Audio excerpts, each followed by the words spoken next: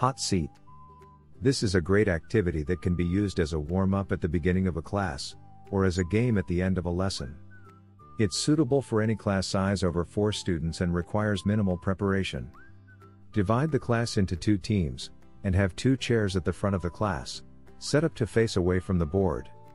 Have 1 student from each team come and sit in the chairs, and tell them not to turn and look at the board.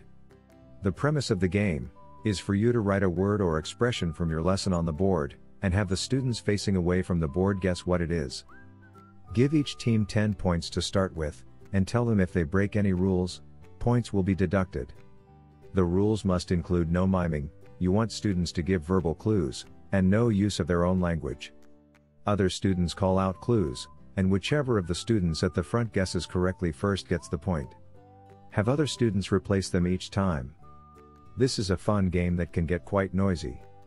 You might want to exert some control by giving each team 15-second chunks to give clues. Develop your rules as you see fit. Thanks so much for watching. We are ITTT, the leading provider for TEFL and TESOL training courses. If you like this video, please subscribe by clicking the button down here and click on any of the videos here on the left for more interesting teaching tips for getting certified to teach English abroad and online.